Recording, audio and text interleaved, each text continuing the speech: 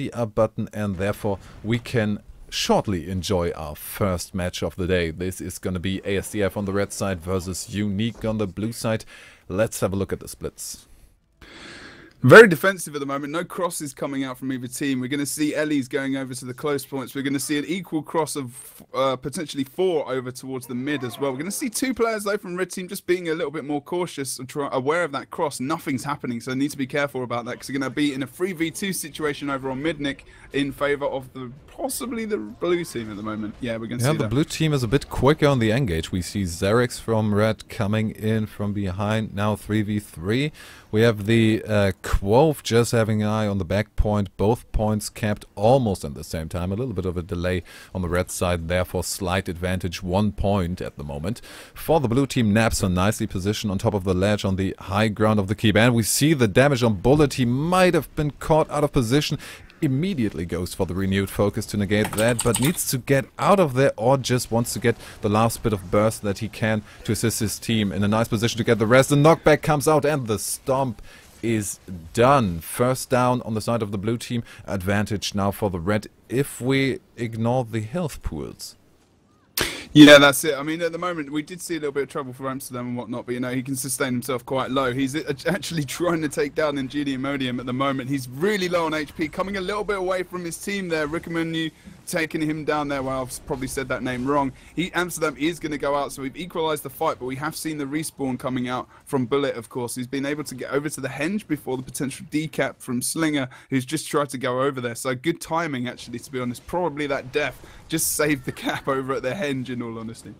Yeah, it did. And now we're going to see both moving back to the mid fight. We have a battle standard out to get the rest on that side. Now, Amsterdam, is he going to move? Yeah, we're going to see a switch. Slinger back to no, just dropping the Fiery Greatsword to get him there a bit quicker maybe. Or he seems very defensive. I don't know if that's a good idea at the moment because Unique as well. Just having an eye on the back point with Quove there, the Elementalist, maybe now crossing over to the beach, but very hesitant on that. He is nervous. He doesn't want to risk it because he doesn't want to lose that close point at the moment. The scores are very equal. Oh, and they kept the midpoint. What happened there? Did Bullet? Bullet must have used something there to actually.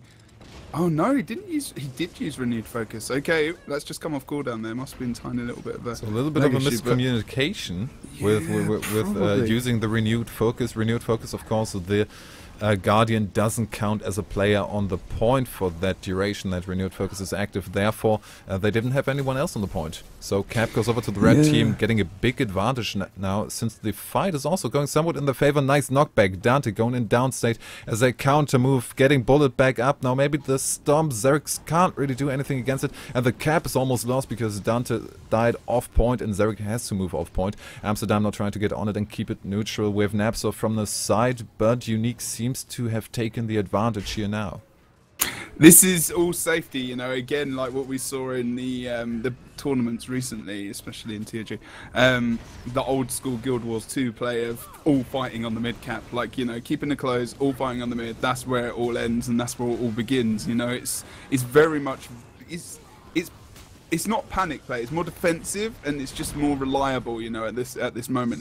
They know where everyone is on the map because everyone is here, and you know, it's whoever's going to win these fights and make a mistake. And at the moment, it's the blue team that are making those mistakes. We're 150 points almost to the red team, almost 120 to the blue, and we could see a couple of decaps coming out. You want to see these thieves, the thief on the side of blue could go for a decap, which is actually doing that right now. That's something they need to do to pull the red team out of the mid so that they can potentially win that fight over there.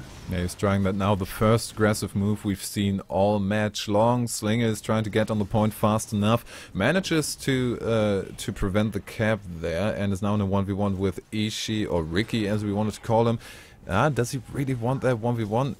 It's gonna take a while at least, but he might just be able to wait for the reinforcements coming in from the side. We do have 2 people from the red team and Bullet coming in as well. Bullet could put down a large amount of pressure, but oh, he's gonna leave him there. Mitocriter coming in from behind, maybe being able to get him back up on mid. We have Quove down, so red team taking the midpoint again. They might have overcommitted a little bit. Yeah, I agree with you there. I mean, Ricky, could have gone to mid there really to help out Quivo because he's quite fast, because they've got that bunker potential over on that mine point. It's not going to be over anytime quick, and they could have just left it. But now the thing is, they're not even going to capitalize on getting that decap to get the full cap. They're sending more people in. At least Red Team haven't gone for the decap over on the henge, so that means Quivo can get back into the map potentially for a 1v1 on mid, or to help over on the far, but that would be kind of risky. But the thing is, blue team are losing this fight at the moment. They keep going down. They are rezzing, which is very good.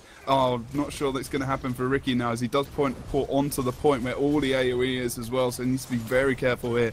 And yeah, I don't think they're going to be able to save him. He has just died there. So Milo very low on HP, no cooldowns really either. He's got his heal back up 5 seconds, but he's had to retreat off node, and Red Team have taken back the mine. So we're very much in advantage for these guys again. But I don't think blue team aren't really having much luck in these team fights at the moment.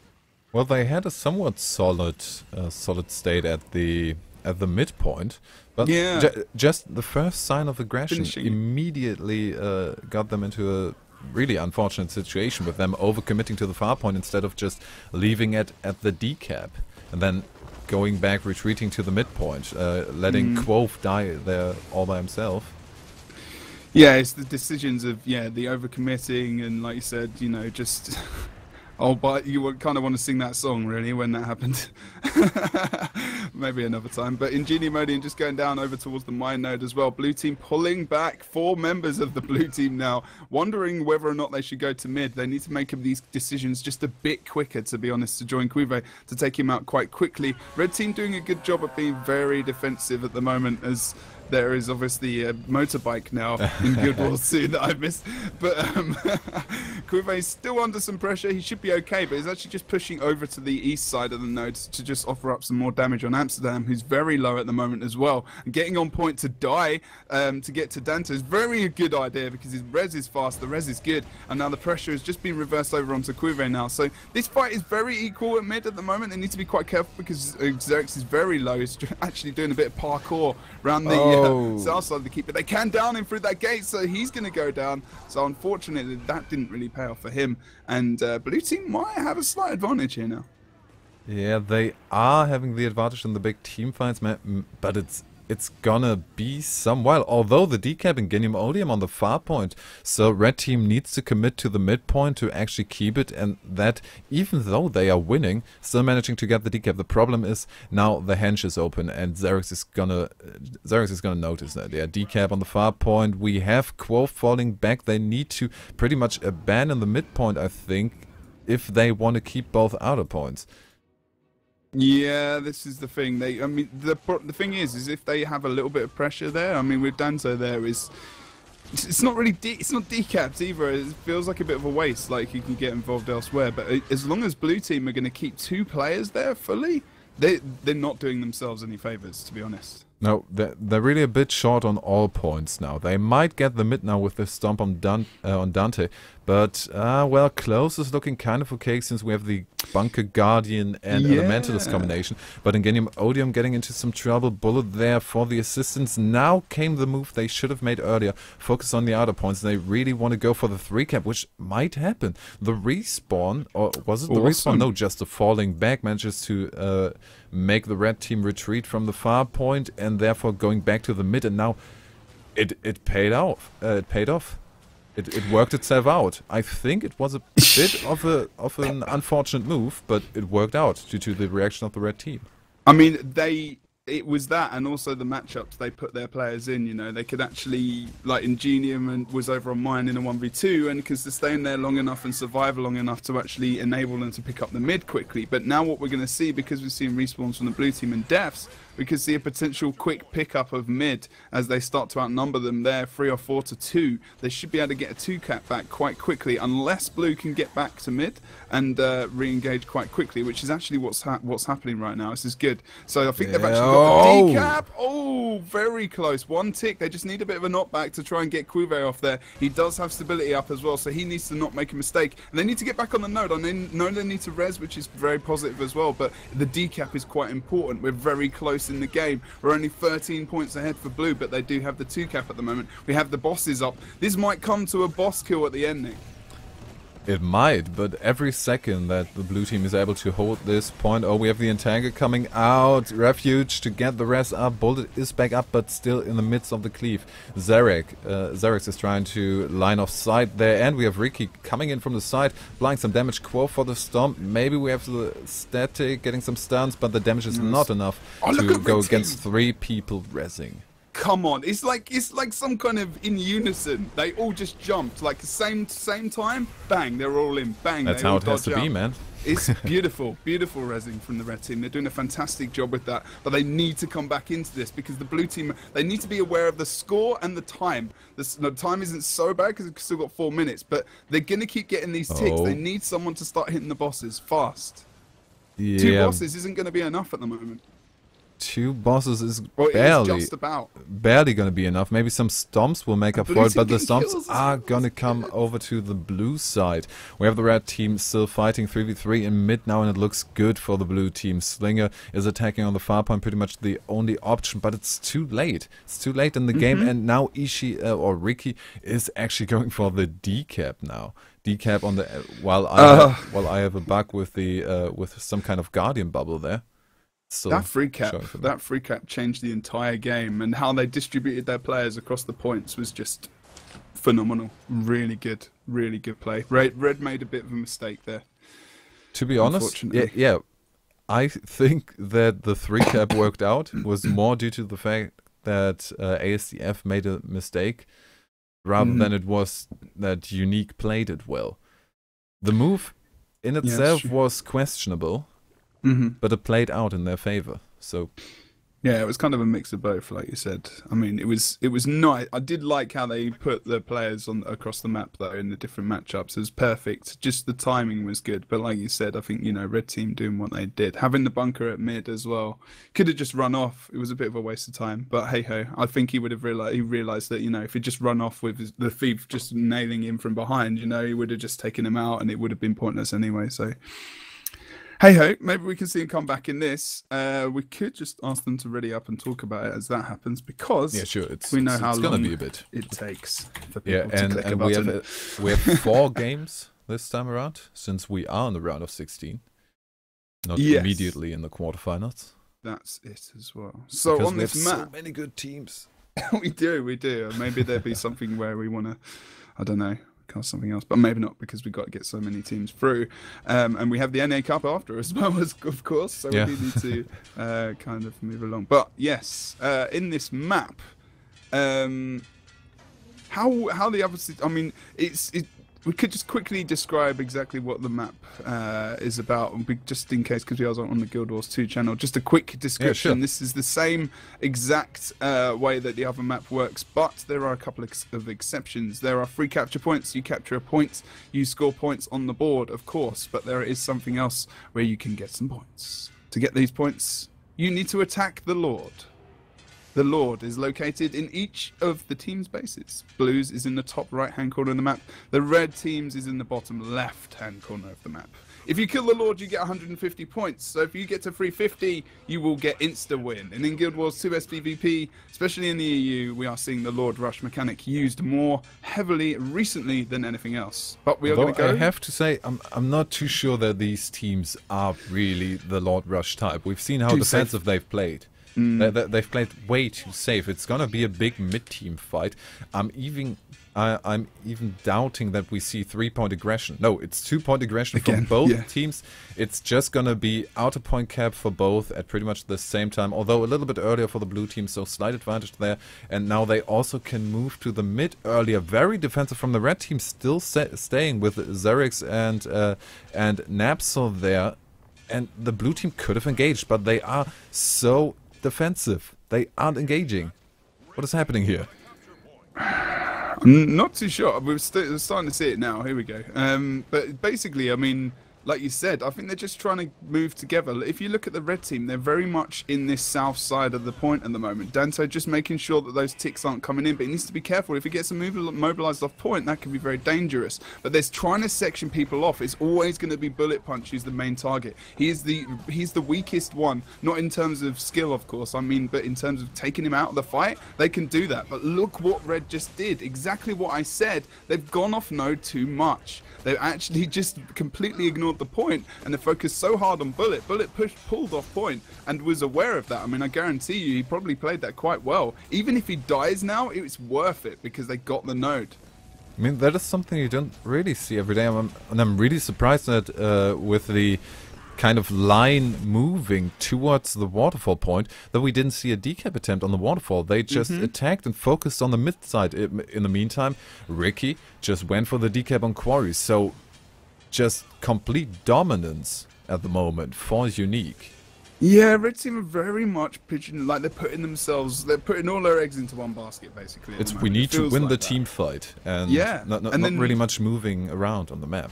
They were before as well. They were winning most of the team fights that we saw at mid. They were well, either that or they were pushing Blue away. But they've started to lose them a lot more now because it feels like Blue in the first game they were just rusty at the beginning. But they've just, you know, they're improving their rotations. All right, they've just lost the mid cap actually by Milo Crota going off node or using that renewed focus, of course. So you've got to be careful on that.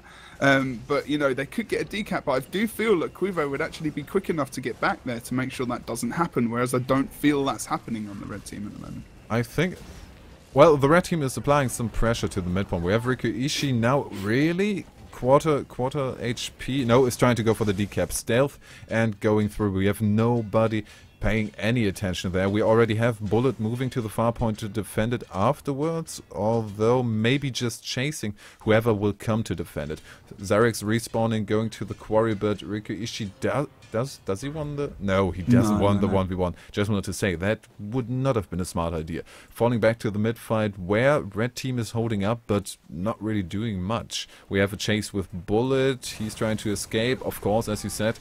The easiest point of aggression there for the red team to just take out Bullet, but Milo is on it. Rest coming in from two people, Quove as well from the side, and we have Ishii applying some pressure on the people standing outside. Zarex now in a good position to apply some damage on Bullet, and now we don't have the rest of Unique in a good position to actually get him back up. So first down, may be able to turn this into an advantage with Ishii going down right afterwards. We have Quove trying to get the rest. Again, Odium is there as well. Two people now, but the damage is too much and they took too long to start with the rest attempt. And the aggression comes now from Napster trying to take advantage of his fleet foot, or what was it called? Sorry, the power shoes trait. Power shoes, exactly. Just to get not gonna be enough against a fiery greatsword though. Sorry, maybe I just read that wrong. What did you mean? What, the speed? Yeah. Oh, right, yeah, sorry, power shoes trait. Yeah, I mean, it's the extra 25% permanent, which, you know, is quite nice, but the thing is, when you've got more boons on you as well, it's very nice, and it's the extra vigor that he's missing when he's got those power shoes, of course. So, I'm still not 100% sure about that trait, but, you know, it's working for him at the moment, and Napsor is a very good engineer, and I do like the fact that he's got slick shoes, so he can gain some extra speed, especially from his toolkit. But yeah, he seems to be doing okay. Odium is being a hero here with the dodges really on point. We had some sigil procs, but those went into nowhere. No res attempt even on Odium. He's just gonna go down. Bullet still on point. We have Quove on the side. Do we have anyone keeping an eye on the waterfall? No, but the red team just doesn't have the players to be aggressive on the far node. This is a year ago Guild Wars 2 play, man. At the moment, yeah, kind of like ultimate defensive. Like when there's something on the line, it seems to get to this point, you know, where they're just like, I don't want to risk something because it might be a mistake. But you know, sometimes the risk, when you go for risk, you know you get maximum reward. And Ricky is the one who's doing that. He's stealthing past Slinger at the moment. No, he's not. He's actually going to pull back, I think. Knowing that he's potentially not going to get that decap unless he runs into the point. So Ricky's being very patient, and he's paying off a little bit at the moment, but needs to be careful because he needs to try and get in and do some damage on these low targets like Amsterdam, who's very low, always very low, and is always the focus. Already going down. We have the stomp on Bullet, but a little bit too late for the rally on Amsterdam there. Oh, Ricky in some problem. Napster just spamming. we have the condition removed from Shadow's Embrace, and there's Storm coming through on Danta. Now the Guardian is taken out, and Riku Ishii makes the one right choice. If a Thief is low, if a Thief is in stealth, go for the decap, and that might actually happen out of stealth now, but Slinger, he smelled it. He knew it was gonna happen, but going into the fight so low that he might actually lose this 1v1. Damage incoming. Going down, 5 field down, but that's not gonna change anything. Also half HP on Ricky, but that's gonna be it in a couple of seconds. So double auto point cap because we have no reaction whatsoever from the red team. Where are they? They're dying. That's what's happening. Amsterdam down at mid. We're gonna see Xerix coming into mid node as well. Probably needed really to head over to the close. As soon as Ingenium's down and out of this fight, they need to make sure they head over there. Unless the res is going to come, I don't think it is. They need to start sending someone either to Waterfall or over to the quarry. Now, as we get to this point of the game, only 80 points ahead.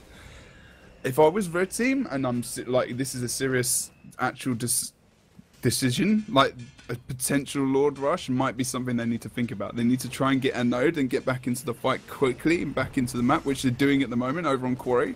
But I do think they need to start hitting Are we going to see Ingenium Odium coming to the Quarry node? I think that is pretty much where he is needed. Bullet can survive for a bit, but after the renewed focus, he pretty much has thrown away his defensive capabilities. A bit of Shield of Warfare of Judgment, that's done now.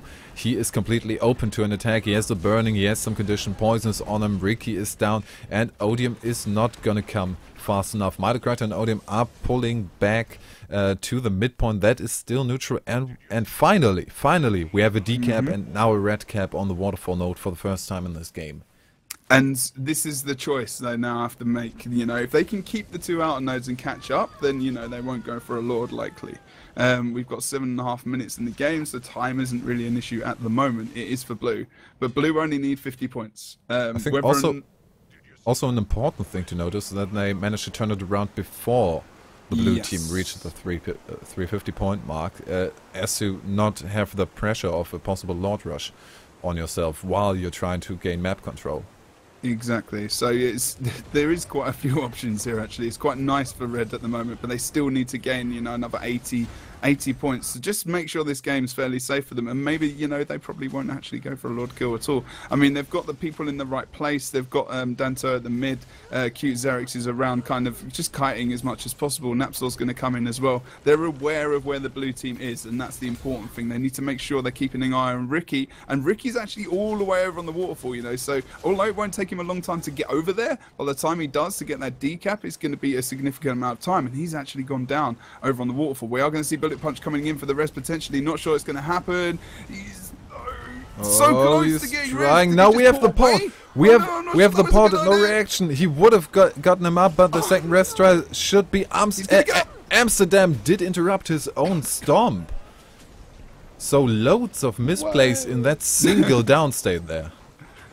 Look at the blue team, they're actually pulling back towards, it looks like everyone's trying to go off node, make sure you stay on, Dante's over there, and look at the red team coming back to get that all those boons and whatnot from the Guardian there, really nice. I love red team's movement when they're working as a team together on the point, it's really good, and look at that, taking Bullet Punch down. Xerix needs to just be careful, he doesn't need to get involved in that cleave and everything over there, maybe to offer up some pressure, but he's come off the node and he's gone back up, he's going to have his heal back up as well, so he's going to be okay for now, but he's doing a nice job, but he's going to get mobilized by Ricky. Ricky's going to go for that blind stomp. Is he going to take him out? Yeah, no, the interrupt. Oh, he did get down in the end. That's a really nice job from him. Red secure the waterfall, and it leads them into the lead with 335 points to 312, and blue team need to pick it up quick. Quick is the word there, because with the double cap and really no... It doesn't look like the blue team could do anything except go for the completely free quarry point. Why is the entire red team in mid at the moment? That is completely overcommitting. We now have the reaction from Slinger going back. Napsos trying to hold off the rest of the blue team, but they will have to sacrifice Bullet Punch cap using on that the free on his scepter. No, I thought Bullet Punch was going to use his free on the scepter to just keep him out of the point there, but he didn't actually. So it might have been fairly useful. I think he has some stability up there, which is why he didn't. Slinger's actually going to go down on this point very quickly. It's just that damage coming out from Ingenium and also Bullet, which means they can hopefully Bullet can cleave. to get him down, but that's not going to happen. Oh, look at Napzor, so low as well, but I think he's going to go down as well. And if Blue can actually pick up this point and get to 350, that might be a last-ditch hope for them to come back into the game. We'll have to see. But the red team already opening gates, so preparing for a possible Lord Rush. So I think if we see the red team losing map control, which at the moment looks like it, Slingers using the awkwardly placed minecart to have as much... as little damage on them as possible. Bullet kind of already done his part. He's not going to do that much damage for quite a while, although there we go. Cooldown's coming back up. They got the midpoint, and I think now is the time for the red team to move for Lord Rush, if it's ever going to happen. But look now at Ricky's actually, they're so paranoid. They don't know where the red team members are. This communication is, you know, he's gone back there to check, and like, fair enough, but what he needed to do was communicate with the rest of his team members to be aware of where the rest of the team is, you know, and Red are actually starting to move. Amsterdam's going in, Blue. We're going to see Napzor as well. So we're going to see, oh, this is good for them. Oh, it's going to be a Lord race. It's going to be a Lord race. We have attacks on both teams with a slight difference that the red gate still needed to be opened. Okay, man which going Lord for do you the want to blue keep an eye on? And I'll keep an eye on the other one. Yeah, sure. I'm gonna watch the red Lord. Okay, I'm watching Blue Lord. Blue Lord's currently at 80%, going down quite quickly now, 50%. We're going to see, oh, nice one from Napzor bringing out that supply crate to interrupt. I'm not sure he's going to heal there, to be honest. A lot of boons on the Blue Lord. Blue Lord's at 60%. What's on the Red Lord at the moment? Oh, Red Lord currently at maybe 20%, 10%, 15%. We do have the heal. Is the interrupt going to come? No interrupt! So close with the Lord, but the damage is still on him. How is the Blue Lord? It's going to go down in 3, 2, 1. There we go.